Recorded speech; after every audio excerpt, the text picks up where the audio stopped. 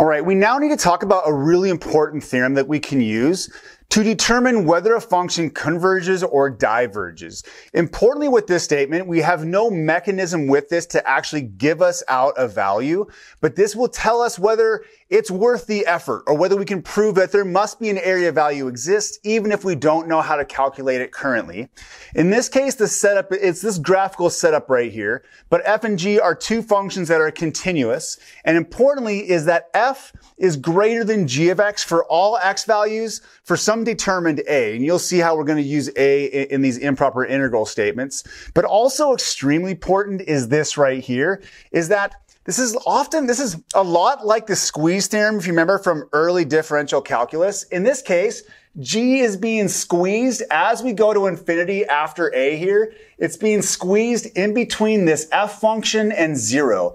And the important statement is that g can't just be less than f. It also has to be greater than 0. It can't dip down below here. And that's important when we're trying to find these areas. If g was less than f and then just took off, it still would be divergent or convergent. We couldn't make any statement. But what we're going to make is the two following statements, is that if f converges, so if we look at the integral from a to infinity and f is converging on that integral, then it must make sense and it must be true that g from a to infinity also converges because g is sandwiched between 0 and the function f of x. That's an important statement. The second statement to make is if g of x diverges, so if this area right here is non-calculable, improper integral, diverges, then it means the improper integral for f of x on the same domain from a to infinity must also diverge.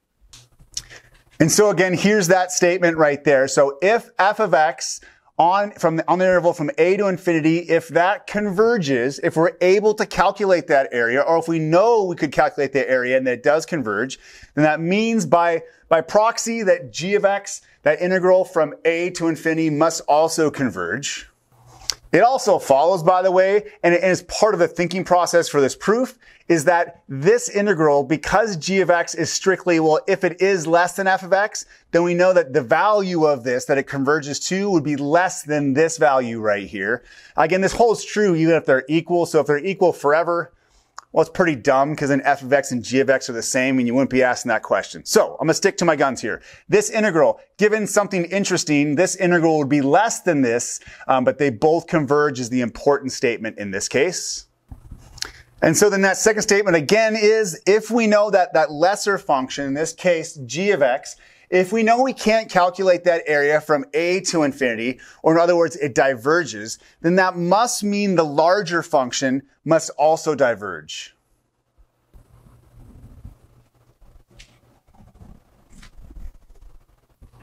Okay, in this example, we're going to use this comparison test. In this case, we're being asked to prove that this is convergent.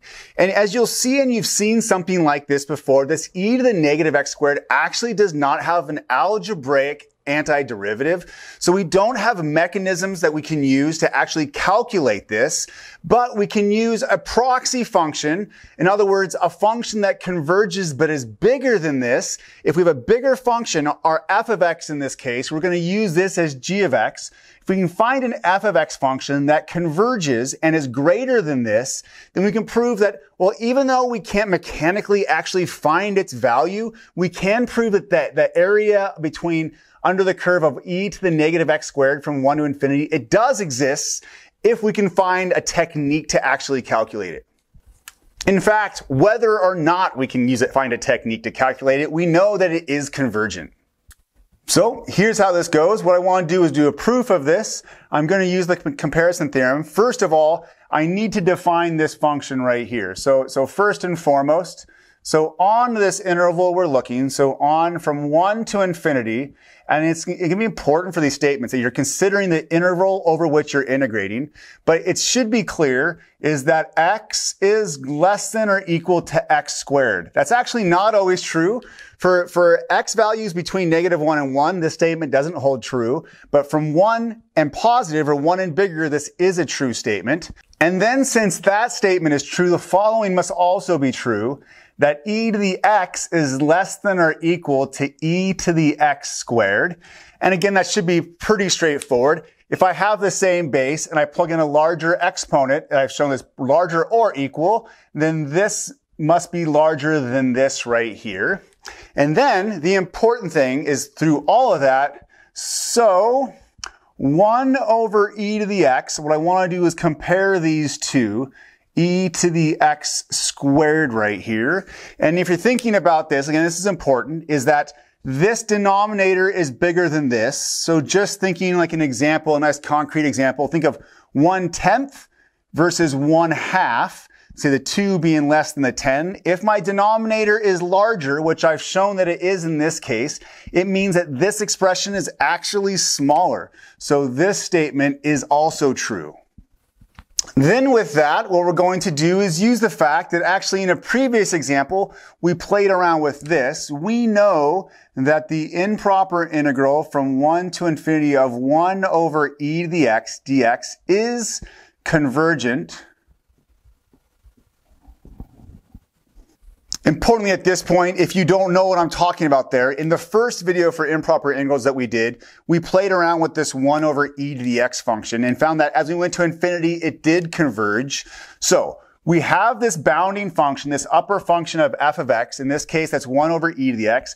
We know it's strictly bigger than this on this interval. These are both continuous on from 1 to infinity. And so therefore,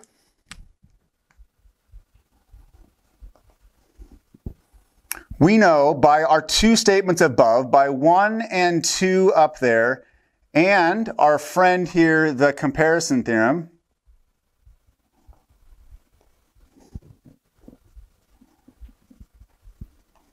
we know that the integral in question from 1 to infinity of 1 over e to the x squared, and it is e to the negative x squared, but we know it's exactly the same, but we know now that must be convergent.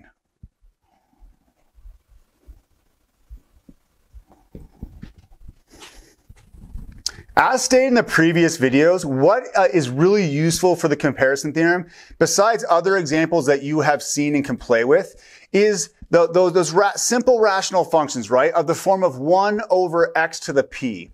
Often what you'll do is use functions like that because we have those values. That when p is less than or equal to 1, we know that it diverges. When p is greater than 1, it converges. So we can often take a function and compare it to one of those. If we can trap it under one of those for all x values bigger than our given a right here, whatever that a is to infinity, we then can show that it's convergent. And also to state, I stated this previously, all we've done here is state that this has a finite value. It is convergent, but we haven't done any of the work to actually calculate that. There are methods to do that. We're not going to cover that at this point. All we're doing is saying, heck yeah, we know that area under the curve from 1 to infinity, it does have a finite value, but we haven't done anything else than that because this is a really awkward function and doesn't have a nice antiderivative, not with any of our methods that we know of. And just to clarify that point, it's none of the methods that we know of yet. There are methods to get really good approximations. We can use different things like functions that represent this to find this area, but we don't need to worry about that at all right now. Again, we're just making the clarification as is it convergent or divergent? And last to say, what this gives us is another method to answer questions that is this convergent? Previously in the examples that we had, we were being asked, hey, is this convergent? And what we would have to do is we go, well, heck, I'm going to try to figure out if we can find a value. If I can find a finite value, then it's convergent. In this case, we don't have to just go with that kind of mechanically brute force method. We can actually use some analytical reasoning with the comparison theorem. And also to say, if you're looking at a pretty nasty function like this, you can kind of see this relationship right here. That's really hard to play with. This is easy to play with as far as integrals go. So when you're looking at these, be thinking about that, right? Like, man, this kind of sucks. It's got this weird chain rule type composition of functions. Is there a function that doesn't have this awkward composition, but then I can play with, and then I can defend whether it's greater than that other function or less than, right? So importantly here, if I got the feeling this was divergent, I've been looking for a function that's less than this function, and that function diverges, then using this method right here, I could prove that the other function was divergent. So just remember those two methods. There's a lot of different ways of playing with this. And again, just another way to prove whether something converges or not.